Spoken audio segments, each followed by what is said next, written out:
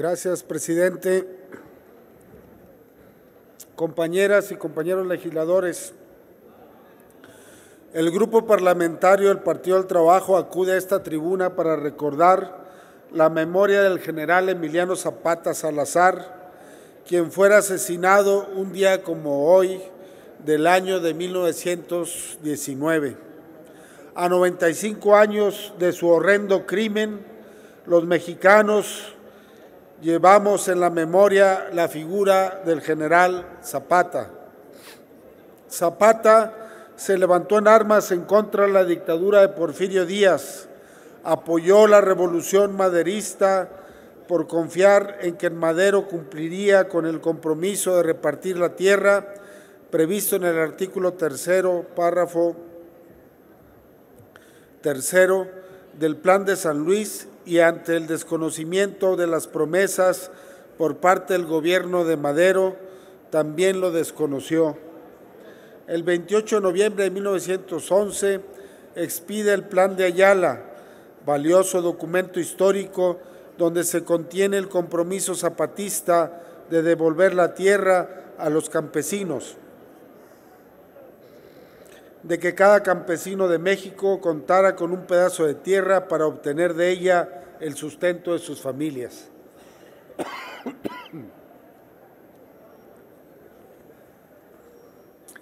Zapata fue un firme convencido de la necesidad de frenar los abusos cometidos por los hacendados porfiristas que robaban la tierra a los campesinos para acrecentar sus propiedades. En pocos estados, como en Morelos, se vivió la contradicción del desalojo de tierras para dedicarlas a la producción de caña y a la producción de azúcar. El aparente progreso económico que se daba en el país se debía al robo, saqueo y explotación de que eran objeto los campesinos y los obreros. Sin lugar a dudas, de haberse respetado el ideal zapatista, no se hubiera firmado un tratado de libre comercio con América del Norte y Canadá, en donde en el capítulo agropecuario los más perjudicados son los campesinos. También Zapata se opondría a la entrega de la riqueza nacional contenida en el petróleo y los inversionistas nacionales y extranjeras. Él, como millones de mexicanos, no se tragaría el anzuelo de que para modernizar a Pemex hay que abrirlo a la inversión extranjera y privada. Fue también un firme defensor de los derechos de los campesinos a la tierra y del respeto que la misma merece, pues es la que nos da el sustento diario. Sin lugar a dudas, el ideal zapatista tuvo reflejo en el contenido del artículo 27 de la Constitución de 1917, en donde se reconoció el derecho de los campesinos a la propiedad de la tierra. No obstante, este logro nunca conculcó, transigió ni vendió sus principios revolucionarios, lo que le llevó al enfrentamiento directo con los gobiernos de Porfirio Díaz, Francisco I. Madero y Venustiano y Carranza.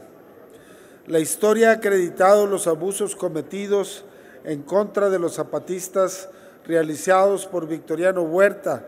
No obstante, ninguno de los integrantes de su ejército lo traicionó, pues confiaban plenamente en él, por ser un hombre de firmes convicciones al que no se podía corromper ni comprar.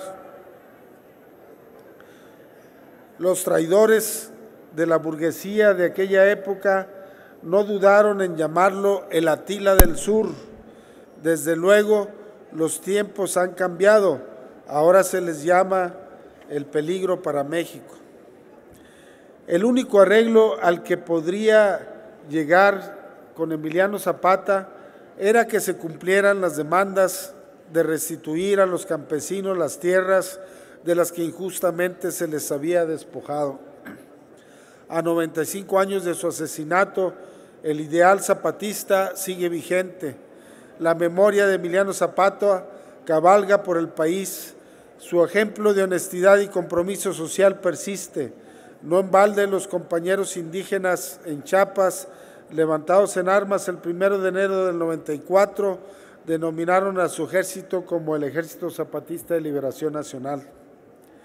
El grupo parlamentario del Partido del Trabajo rinde homenaje al general Zapata en el 95 aniversario de su asesinato. Asimismo, refrendamos nuestro compromiso de mantener en alto el ideal zapatista por el derecho de los mexicanos a una vida digna.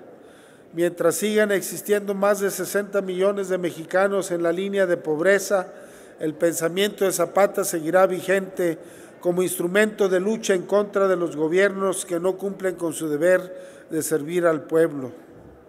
La mejor manera de rendir homenaje a nuestros héroes es retomando sus banderas de lucha en favor de las mejores causas del pueblo de México.